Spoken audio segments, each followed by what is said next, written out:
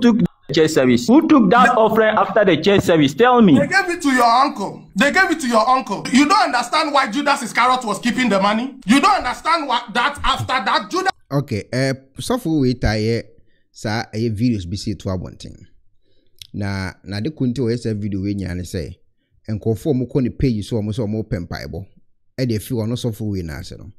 Ono no e man kofo na te ase say oba no eye na asori ana say oba eye ne mpaibo na ase ne sa no manioma na ono obejo eye ami obetuaka.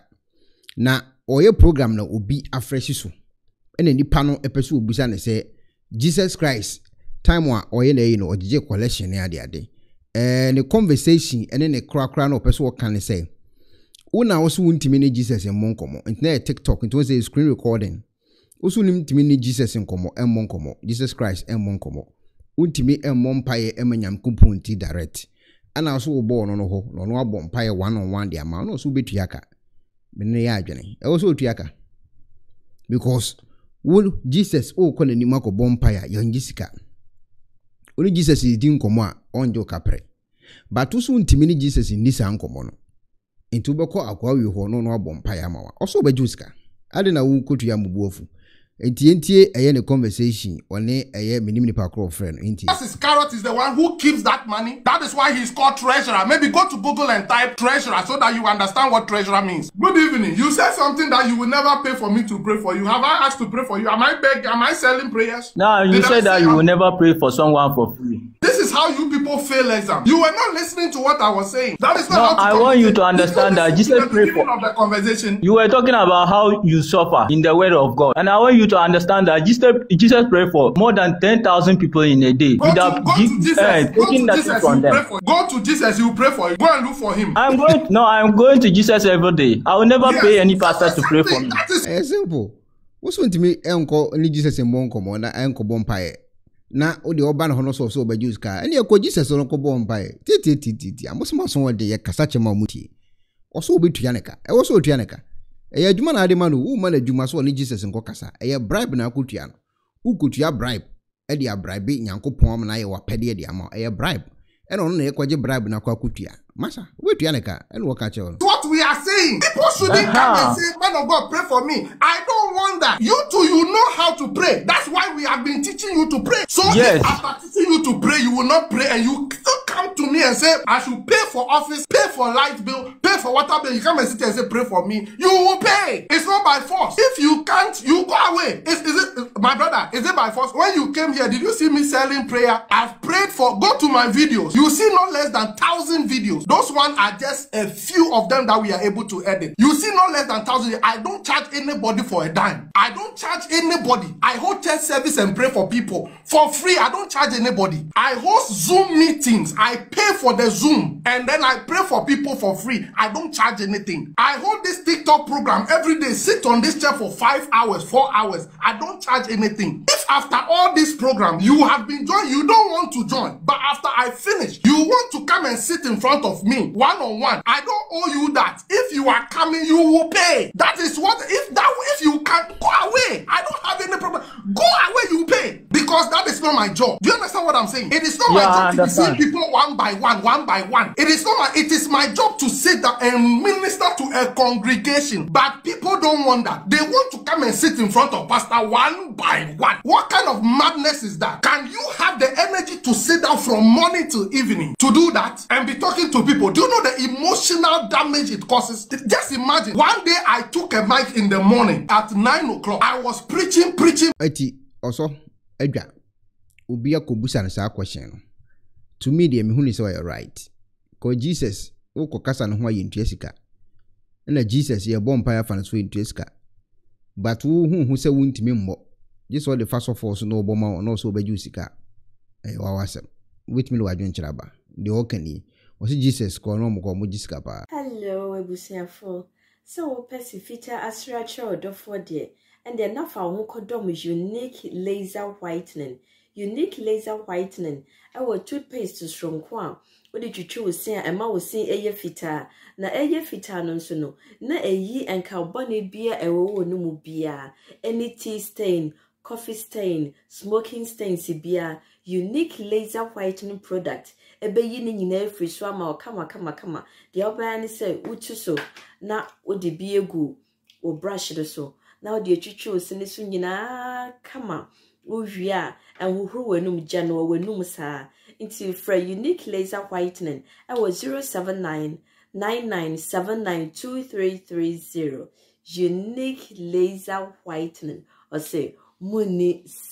Who took the offering after the church service? Who took that offering after the church service? Tell me. They gave it to your uncle. They gave it to your uncle. You don't understand why Judas Iscariot was keeping the money? You don't understand that after that, Judas Iscariot is the one who keeps that money? That is why he's called treasurer. Maybe go to Google and type treasurer so that you understand what treasurer means. Good evening. You said something that you will never pay for me to pray for you. Have I asked to pray for you? Am I begging? Am I selling prayers? No, you said that you will never pray for someone for free. This is how you people fail exam. You were not listening to what I was saying. That is not how to I want you to understand that Jesus prayed for. Of the conversation. You were talking about how you suffer in the word of God, and I want you to understand that Jesus prayed for more than 10,000 people in a day without taking nothing from them. Go to Jesus, you pray for him. Go and look for him. I'm going to Jesus every day. I will never pay any pastor to pray for me. That is what we are saying. People shouldn't come and say, man of God, pray for me. I don't want that. You too, you know how to pray. That's why we have been teaching you to pray. So yes. After teaching you to pray, you will not pray, and you still come to me and say, I should pay for office, pay for light bill, pay for water bill. You come and sit and say, pray for me. You will pay. It's not by force. If you can't, you go away. Is it, my brother, is it by force? When you came here, did you see me selling prayer? I've prayed for, go to my videos. You see not less than 1,000 videos. Those ones are just a few of them that we are able to edit. You see not less than 1,000. I don't charge anybody for a dime. I don't charge anybody. I hold church service and pray for people for free. I don't charge anybody. I host Zoom meetings. I pay for the Zoom, and then I pray for people for free. I don't charge anything. I hold this TikTok program every day. Sit on this chair for 5 hours, 4 hours. I don't charge anything. If after all this program you have been joined, you don't want to join, but after I finish, you want to come and sit in front of me one-on-one, I don't owe you that. If you are coming, you will pay. That is what, if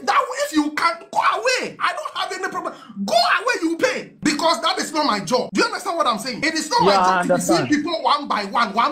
It is not it is my job to sit down and minister to a congregation. But people don't want that. They want to come and sit in front of pastor one by one. What kind of madness is that? Can you have the energy to sit down from morning till evening to do that and be talking to people? Do you know the emotional damage it causes? Just imagine. One day I took a mic in the morning at 9 o'clock. I was preaching. Prayed for people and everything. When we closed service, then we saw some people bringing a man in. The man was blind. When I entered the office, they said the man wants to see me. That is blind. I've been standing on my feet for 4.5 hours. You want me to come and stand in the office and be praying for blind man to see? You want me to finish her service and come and do another church in my office for individuals? Private church service. I won't do that. If you want me to do that, you will pay, because it's costing me time. It's costing me resources. Because if not for your one by one service, I will close and go home and rest. But because you want to come and see me one, after that you go, another person is coming. Whilst some are here, others are using washroom, flashing the water. For who to pay for it? And then you want to come and you are telling me I will never pay. Who has forced you? Last year when we had our impact meeting, so many people were there just getting healed